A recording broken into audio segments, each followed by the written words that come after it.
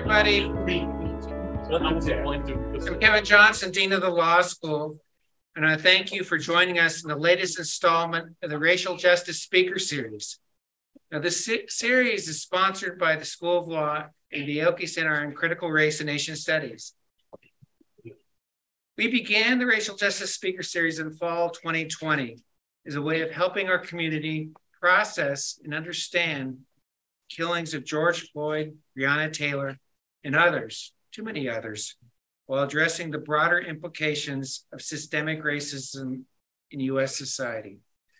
We also wanted to widen the perspective to show how racism, in its terrible insidiousness, affects all areas of law in society in many different racial groups. In our series thus far has encompassed family law, corporate law, immigration law, legal history of discrimination against Asian Americans, anti-Muslim laws, much more. Now, today it gives me great pleasure to introduce two of our own professors, Professor Darian Shanske and Professor Dennis Ventry, who provide context for thinking about the intersection between tax policy and racial justice, two topics that many people wouldn't think go together, but in fact really do, as we'll hear about later on. Please help me welcome Professor Darian Shanske, Dennis Ventry.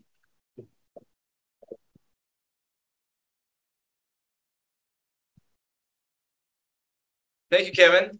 Darian and I are delighted to have the opportunity to present to all of you and to be part of the King Hall Racial Justice Speaker Series. Come on.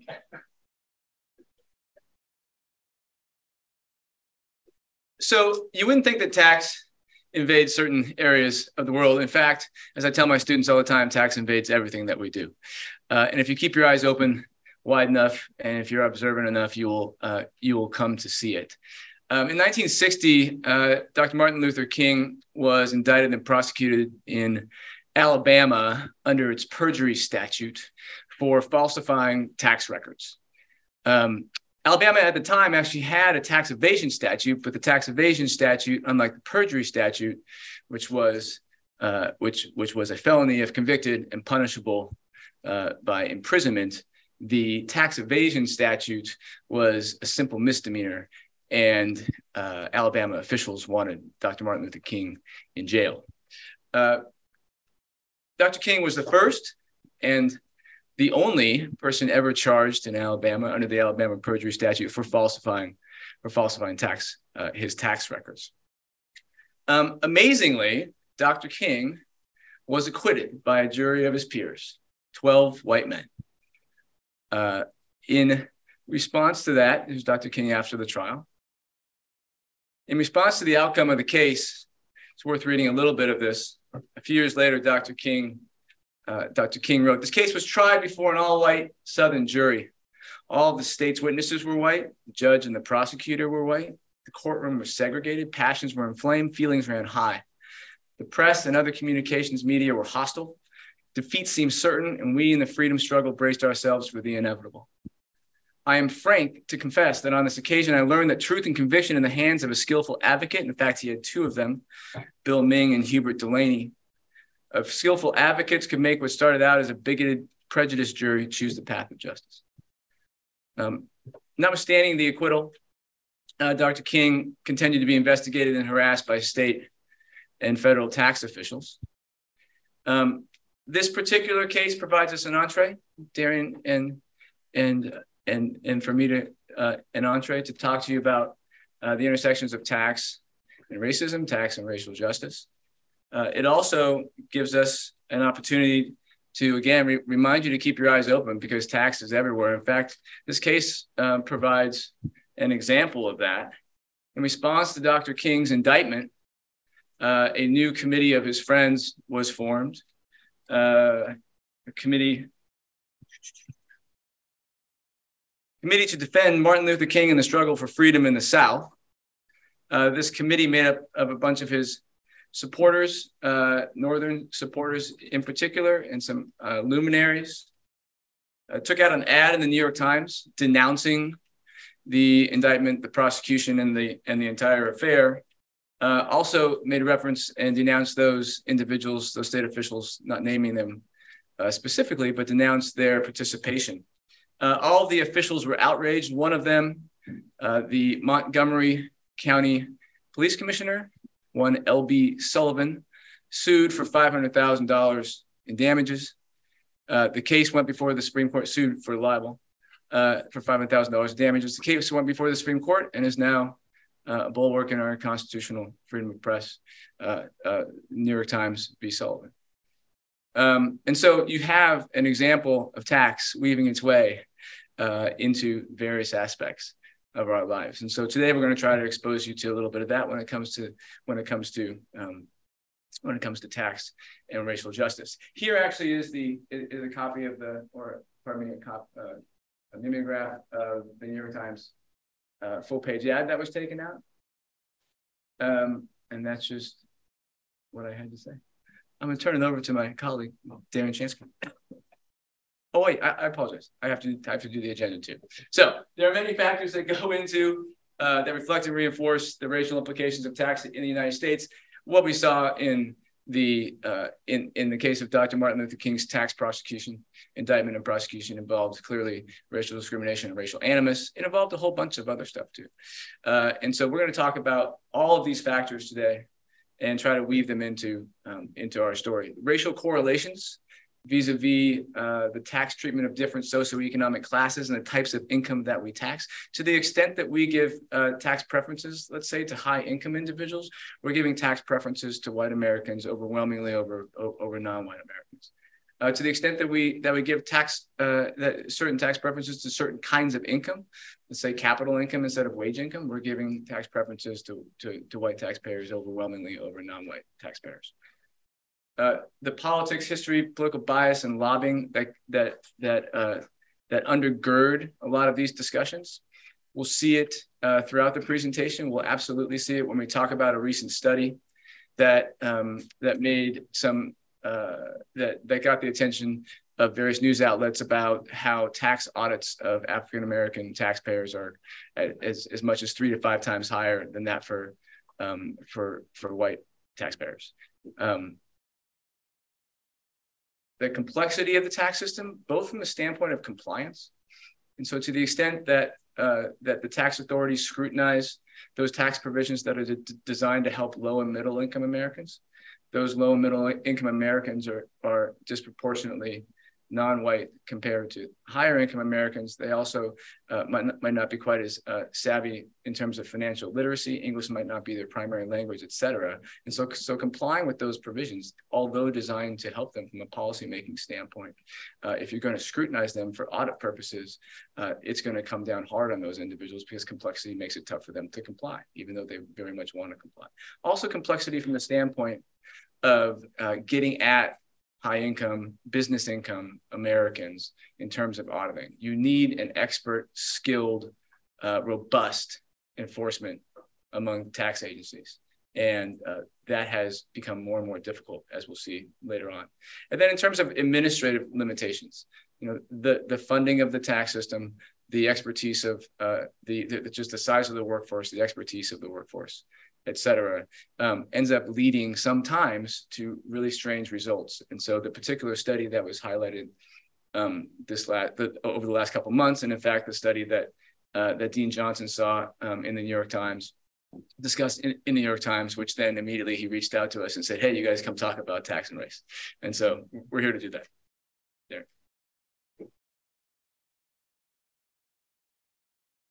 Hi, everyone. So an honor to be here, and I am going to take the next section, and we're going to focus on particularly the relationship between race and tax in the context of the federal income tax. We're not giving a pass to states. We'll talk about them a little bit too, but mostly we're going to talk about the federal income tax. Now, we're talking about the federal income tax because as these pie charts show, I know it's lunchtime, but these are not delicious pies. The income tax is the dominant way the federal government finances itself. So that's the main reason. But preview. Also, the dominant way the state of California finances itself, right? So when we're talking about income taxes, we're talking about trillions of dollars in the primary way the US government finances itself. Just going back quickly to this slide, look at what happens to the slice of pie that used to be contributed by corporate taxes, and it is now contributed by corporate taxes. And that's not something we're going to focus on, but that's a big distributive impact. So if corporate taxes are primarily paid by shareholders, and shareholders are primarily wealthier, and wealthier people primarily whiter, then the shrinkage of that slice of pie and the increase of other taxes is a shift in who is paying for the cost of government. So another thing to note, just in terms of the hidden story behind seemingly very boring charts, is that the fact that the US and state governments together rely primarily on the income tax is itself a big policy choice.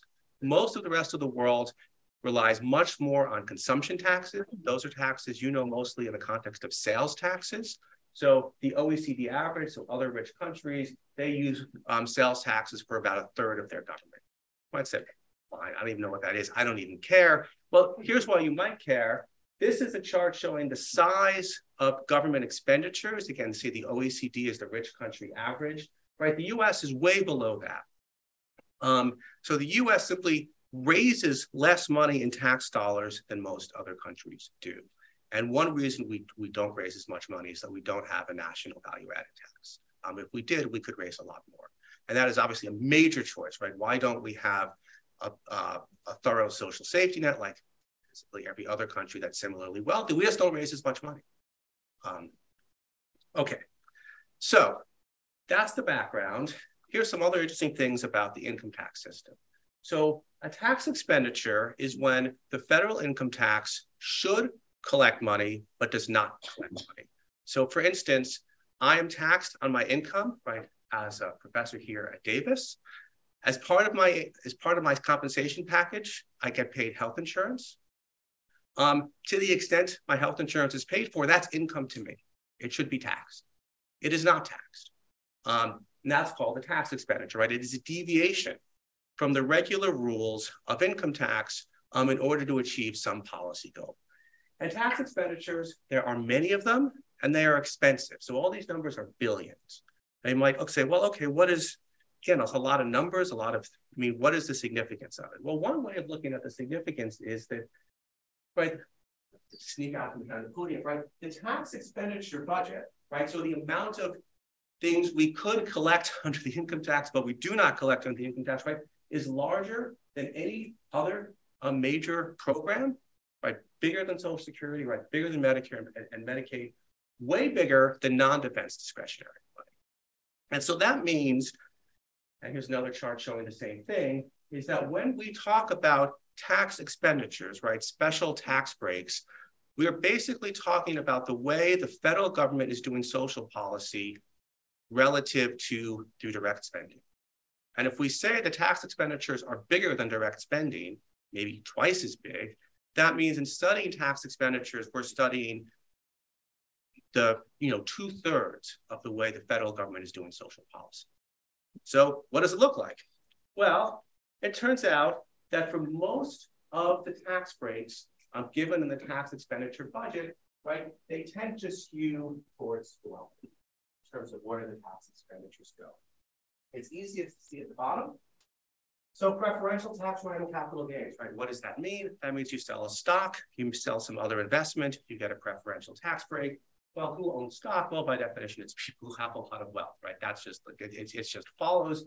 And so, again, what we're looking at is one of the main ways the federal government is spending money and how it's distributed. And much of the distribution is, to use quasi-jargon, upside down, meaning it mostly goes to the bottom versus the top, but not always. Right, so the earned income tax credit, which we'll do a little bit of a deeper dive on, which is a wage subsidy for the working poor, again, by definition, is going to help the working poor. And it does a pretty good job. Now you might say, okay, I see that it is going more to the working poor. Is it effective? Well, the answer is it achieves a substantial amount of poverty reduction. And which is, again, not surprising, right? It is the biggest tool for poverty reduction versus all others, right? So you might say, what about food stamps? Right? Food stamps is important, but it's not nearly as important as the earned income tax credit, which goes to the significance of tax expenditures in terms of actually conducting social policy. So then the question is, okay, well, we have a lot of upside down tax expenditures. What does that mean as to race? So, right, to begin to explore this, we wanted to take a look, make sure I'm on track here, at right, how is income distributed? And so this is relatively recent income or information showing, right, that income is not equally distributed, right? So to the extent that the income distribution skews, that the income benefits of the tax expenditures benefit the wealthy, it also benefits white people versus minority groups. That just follows from these income distributions. What does that look like in terms of the details? Or I should say, we go back to these benefits, we say, well, look, the mortgage interest deduction, right, is a subsidy for housing, right? It skews to the right in terms of people having more wealth. Why is that racially significant, right? It's significant because there's a big gap, right, in who owns housing. Does that make sense? Okay. So then, before going one or two more slides and then handing it over to Dennis, one question is, well, okay, there's this overlay between race and class, and the question is, well, why? And the answer is, I couldn't, here's a summary of why, and I couldn't even get the whole summary on the slide, because it goes on and on and on, right? Because there's a reason why racial minorities, right, have less income and less wealth, and that is because of overt racism for a long time. And then you know, implicit stuff layered on top of that. And so, right, it's like a game of Monopoly, right, where some people get $200, some people get $0, right? So it's the overlap of race and class, right, is not an accident. And so here's a list of the tax expenditures. This is very recently done by the US Treasury, showing who gets them by racial category. And as you'd expect, right, in basically, in most of the tax expenditure categories, racial minorities get less relative to other groups, tracking income and wealth. And last slide, just a source on this. This is because the US Treasury recently has really undertaken a systematic attempt to study the relationship between race and taxation. So you can find all sorts of interesting stuff on the website. And I will now hand it back to Dennis, but don't worry, I'll be back.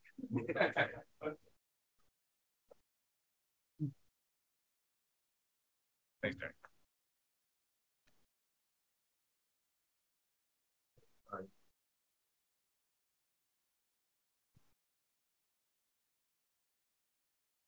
right, so the study that, or the big article, I guess, that sort of brought this study to the attention of sophisticated consumers of economic policy and tax policy, ran in the New York Times in late January. The title was Provocative: Black Americans are much more likely to face tax audits, study finds. And for the most part, what was going on here, so it was a study that was conducted, let me first say, by a bunch of economists throughout the country, by two from Stanford, two from Chicago, a bunch of Treasury Department economists, and they were afforded just a ridiculous amount of microdata or access to microdata from the IRS. More than 148 million returns, more than 700,000 audits between 2010 and 2000, I think it was 17 or 18, overwhelmingly from 2014. So the data itself and the data crunching itself was impressive.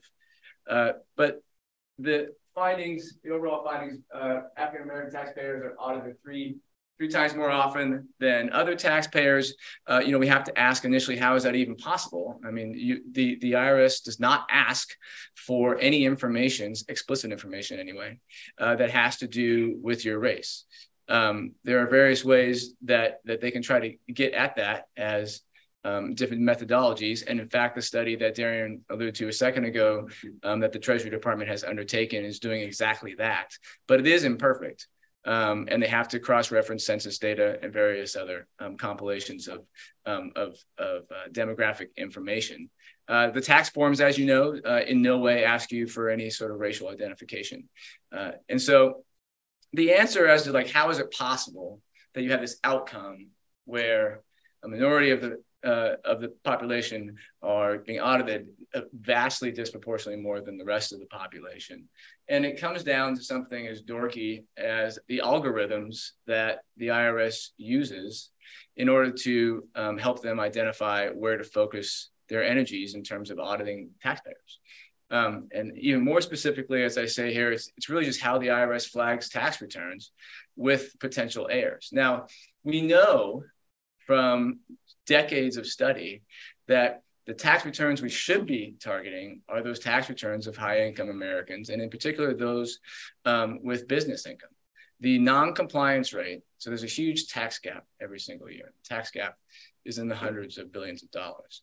And the vast majority of the tax gap comes from Americans, high-income Americans with business income, to the tune of 55% non-compliance among those taxpayers is what the estimates are. But those taxpayers are hard to audit. You do need, as I said a second ago, an expert and robust tax system in order to audit those taxpayers.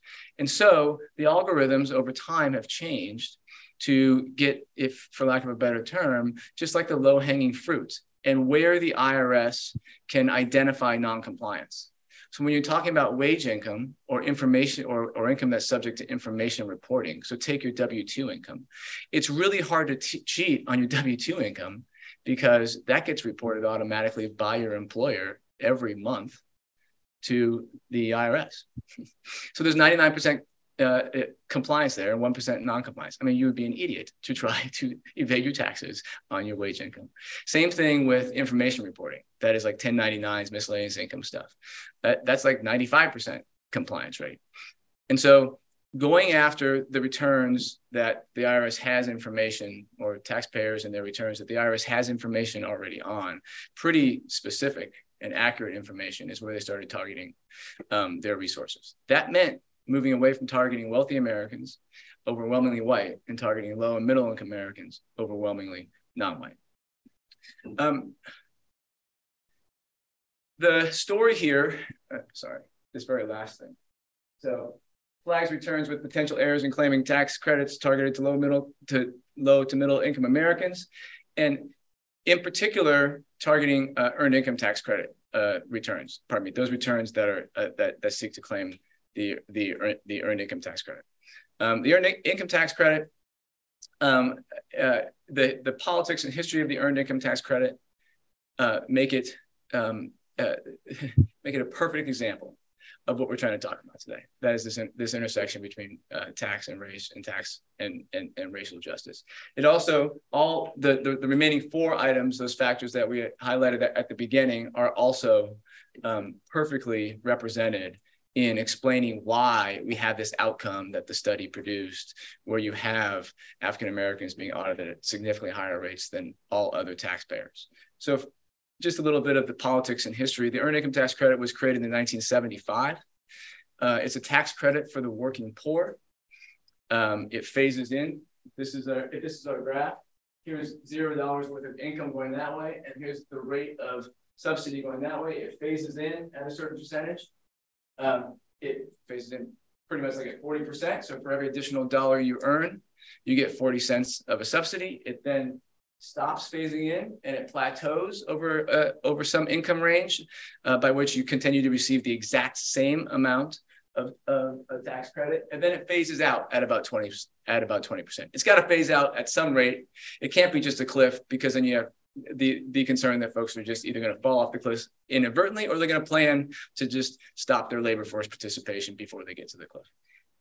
Anyway, this particular tax credit was created because it was an effort, a long, like 15, 20-year effort by Congress, largely conservatives and some libertarian economists, to move away from the traditional welfare system, and in particular, a program called Aid to Families with Dependent Children, which was a direct grant, federally direct grant, direct subsidy, means tested, meaning you had to go down to the welfare office and prove your worth every couple of weeks, and sometimes even more frequently than that, even weekly, depending on where you were. And the effort was to try to was to replace that with something else. Conservatives saw waste and fraud and indolence. They identified very explicitly what they were talking about when they were talking about welfare recipients. They were talking about the quote unquote welfare queen that Ronald Reagan brought to prominent public attention in his campaign for president in 1976, and then again in 1980. And when he was talking about welfare queens and what in the public imagination that he was trying to impress on Americans, was that you were talking there about African-American women, unwed African-American women with kids, and that they were taking advantage of the system. And so the racialization of the welfare system preceded the EITC, but the EITC was a replacement for that welfare system, and it was sticky in terms of, oh, well, we replaced it with this, surely the same problem is going on. And so as the EITC then gets expanded in the 1980s and into the 1990s, sort of culminating in 1993, critics of the program, focused on its quote unquote welfare characteristics and called it welfare for the middle class. And it still had the racial connotations that AFDC did. And it was just difficult to kick that. Okay. And it's the not so dirty little secret, by the way, is the program is worth, it costs, let's say, $100 billion a year. Well, it's a refundable tax credit, meaning it can wipe out your tax liability and then also give you a cash payment, where only about 10% wipes out your cash liability. The other 90%, the other 90 billion is in the form of a cash, is in the form of a cash subsidy from the federal government. So it's not wholly inaccurate to call it welfare for the middle class, if in fact you think that that cash transfers are considered welfare. All right. So back to the study.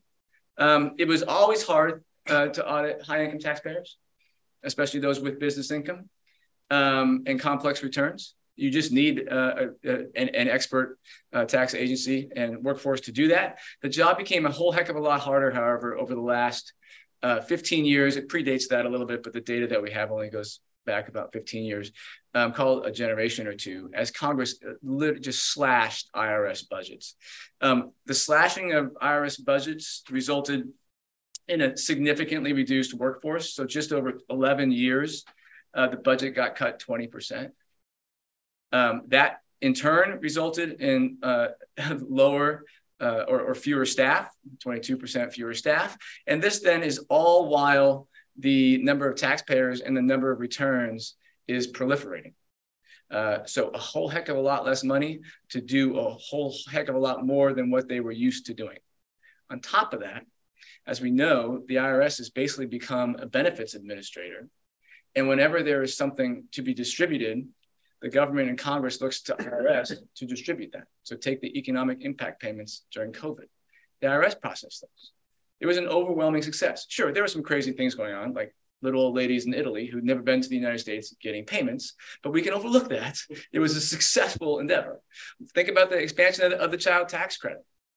The expansion of the child tax credit was, and it was an advanced payment where the Congress charged the IRS with delivering those benefits in real time, monthly, starting in June 2021, all the way through the end of the year to beneficiaries. As Darian was discussing, the EITC has a real anti-poverty component to it. Well, the advanced child tax credit by itself slashed child poverty by 47%.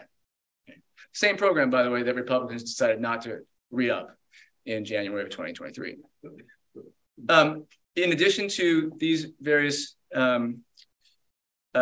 results in terms of slashing IRS budgets, you have an inability to, you have an enforcement staff. So part of the staff that got hit the hardest was the enforcement staff. That is those who actually enforce the law. Enforcement staff over just 11 years went down significantly from 50,000 to 35,000 employees. So this is part of the backfilling that the IRS is going to be doing with the funds that it got from the Inflation Reduction Act, part of the $80 billion. This is this army of tax officials that are supposedly going to come out and shake you down. So be ready for that. In addition to a fall in enforcement staff, you then also had this inability as a result of less expert enforcement staff and inability to audit high income business income tax returns, which again are overwhelmingly filed by white taxpayers. This audit rate here, by the way, is 2.4% in 2019. Last year, the audit rate fell to 1.1% for taxpayers with income over $1 million. At the same time, the audit rate for EITC recipients over these years has risen sharply. The audit rate, this is 2018, as you can see, it still indicates that EITC recipients are being audited at lower rates. That has flipped now in 2000, and as a result of 2022 data, where EITC recipients are getting audited at a rate of about 1.7%. And as I just indicated to you, those taxpayers that earn over $1 million are getting audited at a rate of 1.1%. And so in order to maintain amidst all of these difficulties, some kind of tax enforcement, the IRS had to shift because they simply couldn't do what they may have wanted to do with the high income returns. They shifted to low income returns. Those things where it was easier for them to conduct audits and identify errors, as I alluded to just a little bit ago, and also easier to spot and to spot taxpayers that are reporting simple returns. And so what we're talking about there are those returns, again, that are claiming tax credits, not just the EITC, but that was the biggest of them. Because underreporting of income there can be easily tracked, because for those taxpayers, they don't have capital gains income. They don't have interest income from their investments. They have wage income. And so if you say that your income is a certain amount and you underreport it in order to, let's say, the reason why I told you about the structure of the ITC, you phase in, you plateau, and then you phase out. Your income's over here. You're getting a lower credits over here. You're getting a lower credit, and so you have a real incentive to underreport your income, so you get back into that plateau range where you get the highest part of your credit. And so the IRS can easily snag those and easily identify, because all you have to do is just put up what the taxpayer says and what the W-2 says, and it's easier to catch them. The other thing too is that the complexity I was talking about earlier. There's significant complexity not only in auditing business returns, but also in complying with tax credits. I mean, as Darian indicated in his slides, like even when the tax system is doing something that is designed explicitly to help low and middle income taxpayers, the complexity involved in compliance is just off the charts. And so one of the most confusing sections of the Internal Revenue Code is Section 152, pertaining to what a dependent is. What qualifies as a dependent. And so you end up, for the EITC, it is marked to your income, but it's also marked to the number of dependents you have, your qualifying children. And so you get significantly more, you get almost nothing. Actually, if you have no dependents, you actually only get a tax offset for the Social Security taxes that you pay throughout that year. Once you start having children, the tax credit goes up significantly. And so taxpayers they want to get credit for their dependents. Well, the kind of taxpayers that we're talking about here, sometimes don't have perfectly clean ways of sharing custody with another parent. And so there are real rules that you have to follow, and those rules are easy to get tripped up on. So the complexity also hurts compliance. These returns, as I said earlier, disproportionately were filed by non-white taxpayers, and the increased auditing of EITC recipients was explicitly and implicitly endorsed by Congress.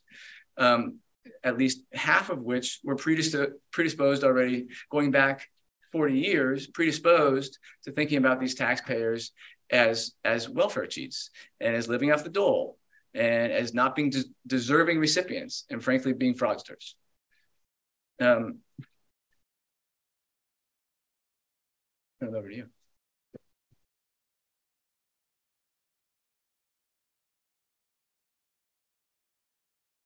Oh, wow, you left the remote. I think we're really getting somewhere. Okay, so final policy and law crossover. So this is another one of the charts, again, not surprising, showing the racial wealth gap, showing that it's big and not going anywhere. One thing you might heard about just out in the world is, what about a wealth tax? A wealth tax would seem to be a way to kind of reduce the gap and reduce some of this inequality. It seems like that Congress can just pass a wealth tax, right? Congress has the power to tax. So what's all this hullabaloo about? Congress can't impose a wealth tax. Well, there's this provision relating to direct taxes. And the upside of this provision is if you have a direct tax, every state has to pay the same amount per capita, which would mean if we had a wealth tax, wealthy states like California and New York would have to pay as much per capita as poorer states, which is perceived as a crazy part of tax policy. And so therefore, if a wealth tax is a direct tax, not conceding that, then it's a problem under this provision. I say, okay, well, fine, it's obscure supervision. What's this stuff about 3/5 at the bottom of this clause? This is the 3/5 compromise, right? The most immoral provision of the Constitution is actually there in part to protect slave states from taxation. And right, so it's here in the 21st century, the question of whether you can impose a wealth tax in part to reduce the racial wealth gap is arguably threatened by this provision put into place by overt ratings at the time. It's not clear that that's the right argument, but in any event, just to understand the connection. Property taxes. Property taxes are not a federal tax. They're the primary way local governments fund themselves, but it's worth talking just a little bit about them and also talk about a state constitutional provision. So studies show that property tax collections are also racially problematic in various ways. You might say, well, how can that be? A property tax is just based on the value of the property. So, and so there are a few reasons. I mean, to some extent, there could be as direct as implicit bias, but there are sort of more subtle reasons as well.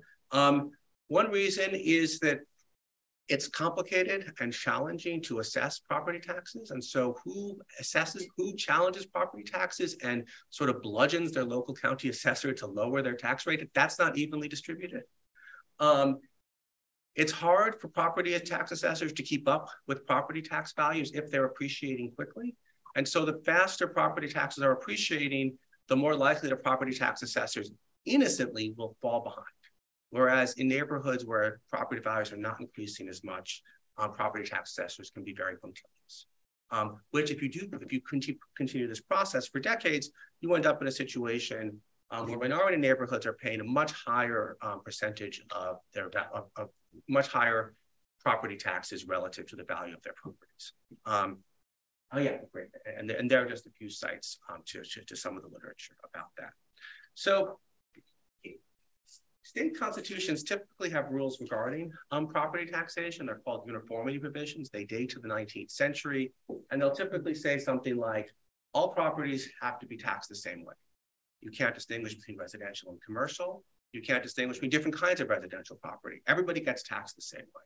Now, why would you have a rule like that? Well, one is it is protection against corruption, right? The county assessor can't charge higher rates to political enemies versus their friends. And, in the history of the property tax, there are examples of outright corruption. So we should sue. It's also a way to prevent progressive taxation, right? So it's also a tool, right, to keep, you say, well, that's a more valuable property. We're going to assess you at a higher rate, right? The uniformity provisions of state constitutions prevent that from happening. But where do they come from? Well, it turns out for a long time, historians thought they came from this anti-corruption rationale that people didn't want county assessors to use property tax assessments as a weapon, but it turned out it was the anti-progressive tax rationale, but in particular in the antebellum South to protect slave owners from having their property assessed at a higher rate. So there you have it, right? So the overlap of again, overt racism and provisions that we still have, right, that are seemingly neutral, but again, even now prevent relatively progressive property taxation.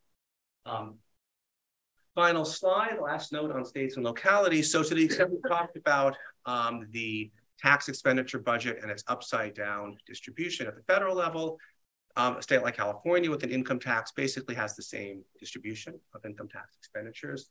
But in general, state and local governments do not rely as much on income taxes. They rely much more on property taxes and sales taxes. Those taxes are more regressive. So to the extent your concern is with progressivity or regressivity of tax systems, state and local governments are sort of much more aggressive, which is to say they raise much more of their revenue from poor people relative to what the federal government does. And this goes to the sufficiency of the tax base, state and local governments arguably just simply have insufficient tax bases, regressive or not, and that often leads to local governments, and this is one example of the phenomenon, funding basic services through fines, right? So if you cannot raise enough in taxes to fund your police, and you tell the police you're going to self-fund through fines, well, the implications of that are pretty clear. And you know, there are sort of well-known spectacularly problematic examples of police forces being entrepreneurial in terms of raising their own funding. That's just not where you want your entrepreneurship to be. So there are a lot of other resources. This has been a speed race through, but there's at UC Irvine, they have a whole page of academic studies, and the Treasury Department is explicitly studying it. There's some, this site has stuff on state stuff. And if you want to actually look at the racial implications of individual federal income tax provisions, you can go to that website and manipulate it for yourself. And with that, that's all we have to present. We're happy to answer any questions. Please direct all hard questions to Dennis. Thank you.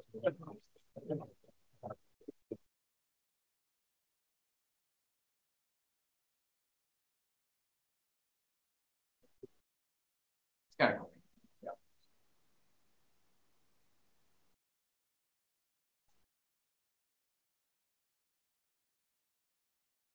Come on, Class A. Questions, please. Yes. Thank you both so much. You spoke about the high non-compliance rates for people with high wealth and high income. And I guess within that, I'm really curious about all of the moves that I've heard or have been reading recently, that the quasi-legal, but really problematic moves that many attorneys or others make for high wealth families to avoid their responsibilities. And are there any policy opportunities or things, solutions on the horizon that seem to you to be getting at those problematic moves that get made to protect wealth and taxes? Sure. So first off, there are plenty of ways that high net worth individuals can reduce their taxes legally. And some of those are outrageous, but it's legal. And so ProPublica has done some incredible work on this. Recently, they published a piece on the top 400 households. That is those households that have that report the highest AGI. I think the adjusted gross income, I think the cutoff was somewhere around $200 million to get into this elite group. And some of these taxpayers had an effective tax rate as low as 5% and 6%. They take advantage, obviously, of getting their income in the form of capital gains, which is taxed at 20%. And they also get they take advantage of tax exempt income, which is 0%. But they also then take advantage of legal tax expenditures that Darian highlighted that are in the tax code. So the charitable contribution deduction is one of them. Michael Bloomberg has taken advantage of that. He's very philanthropic. Kudos to him. It also significantly reduces his tax bill to about 4%. Okay. So that's the legal stuff. And we still may want to change those things. The illegal stuff, I mean, over the last generation or so, there's been a whole lot more information sharing among countries.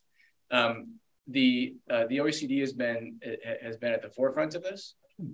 There's an information sharing initiative right now that the Republican Congress is holding up and is probably not going to sign off on, but you'll hear Treasury Secretary Janet Yellen talk about it a lot, and how important it is to participate, because the whole idea of the information sharing, a lot of this happened after some of the like AIG and Swiss banking scandals, where you sort of pierce these secrecy laws in countries that previously were unwilling to do so. If everybody's sharing, you know, it becomes much more likely. So those initiatives, I think, are encouraging. It's a political hurdle here. Yeah, I mean, just to add to that, I mean, so, right, there are some things like We give a tax rate for capital gains. We have to just decide whether we want to. Then there are things like the manipulation of state trust law, where we kind of know where the bodies are buried, right? And there have been bills out there proposing to close some of those loopholes, but there's no, again, political will to close them.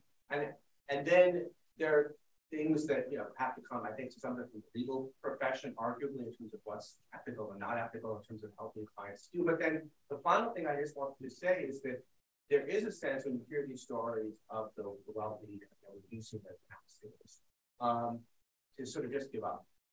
Say, right, you're never going to slippery like lawyers. And obviously on some level, right, there's probably you're not going to get 99% of the complicated tax rate schedule compared to somebody currently. On the other hand, we can do a lot better. And so I think there's a big spectrum. And so accepting that we're not going to get 99% of people at the very top, that's fine. But it's not great from my perspective. But I think that's acceptable. And you don't have to say we have to get to up to 99%, but we just have to be happy with those. There's a big middle. If we just close all the loopholes we know about and got up to 50%, then that would be a big win. I would be pretty happy with it. Maybe 50%, that's pretty lame. That's so big, really unfair. 50% would be good. I'd be happy with this.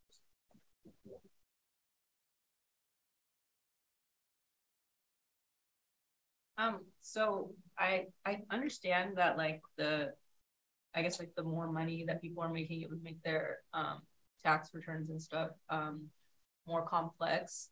And so, but I'm just like wondering, wouldn't there still be such a high incentive to like focus on these people anyways? Because the money that you would be getting back from them, being caught for doing something wrong would be way higher than the, couple $100 or $1,000 that you're getting from the people at the bottom that they're lying about or whatever. Yeah, I mean, absolutely. You go after EITC filers. So the maximum EITC credit now for a family of 3 or claimant of qualifying claimant with 3 children is somewhere, call it $6,500 or $7,000, which might be somewhere on the order of 20% of their household income, which is significant. But you have to multiply that by quite a few to get to non-compliance of just even a moderately super rich person of, let's say, $10 or $15 million, and you have non-compliance of $2 or $3 million. It's a whole lot more EITC audits you have to go through than you do with that one. Now, having said that, they've also shifted in terms of, we talked about the personnel and the workforce and the expertise, but there are things called correspondence audits that are really easy for the IRS to push out, and that's just a letter. And when an unsophisticated taxpayer without a fleet of lawyers behind him or her gets a letter like that, they're scared and they have no way of knowing how and if they can challenge or appeal. And sometimes they are so scared they don't do anything, and that ends up getting considerably worse for them. But even if they just pay, they might have filed perfectly fine, and the IRS just wants to hear from them, but they don't really know how to respond. And so there are costs beyond like just the dollar cost too. So you're absolutely right. It'd be nice if we had a workforce that could do that. I mean, literally, the administrative capacity isn't there right now. And I should just add just how painful those returns can be, right? I mean, there are 2 things. One is that, right, if I hold a bank account behind my back and the IRS doesn't know about it, how would they even select an audit? And then once you start doing the dance with the IRS, you challenge them at every step of the way. At some point, you're going to hire an expert, right? And then and then if the IRS goes through all this trouble, they might just lose. So if there's this, they have a 1% chance of $3 million, but they actually have a 50% chance of $2 million. So there's not a justification, right? But you would think that they would put more effort into it, but unless they have more resources, it's easier to get audited, 100,000 people for $1,000 each to audit. This is just my personal sort of opinion or observation, just we can acknowledge, not speaking on behalf of anybody or any organization, but just on that piece, I do also want to kind of point out a lot of these because of the lack of personnel or the expertise of some of the tax agencies, specific, but because of that, a lot of these audits that that touched upon, like, why is it that it's something that's simpler? Why is it audited more? Some of it is due to technology, in that a lot of it is like you can scan in these returns or not. Some of them, you know, all electronically filed. So a lot of the things that are simple, it's just computer generated. It's not, a lot of times it's not even a human behind.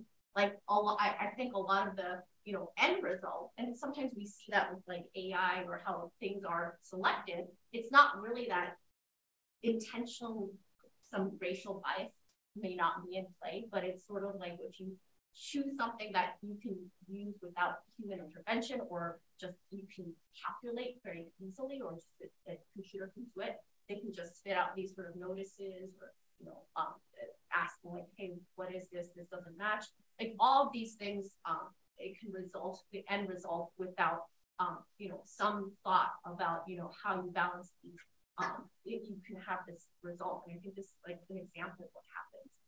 And I would also say just, and this is just coming from, I'm a tax practitioner. I was in the private sector for a long time as well. I'm with the state government now, but with these very complex sort of type returns, a lot of times, like you may have also read in the news, like some returns are so complex you can't even file it electronically. Like you have, it's so complex that the system cannot recognize it. And this is like a very, you know, very high net worth individuals. Of course, that's an extreme example, but you can see how auditing that kind of return, even like trying to figure out where if all the numbers are correct, if all the information, that requires a tremendous amount of resources and expertise just to understand like how that's working. So I think, not to say that that should be some sort of way out and an excuse, but of course there are, you know, potential, you know, if the goal is really revenue gain, which I don't know if that's necessarily the case, but just to make sure that there is compliance, you can see why some of the focus, especially if the tax agencies don't have the proper resources, and how it ends up to be that, you know, those types of returns don't get touched to begin with, or if they do, that audit may take years and years. And just that's kind of how it works. That's not a problem. I think our time is up. Thanks very much. Thanks, guys.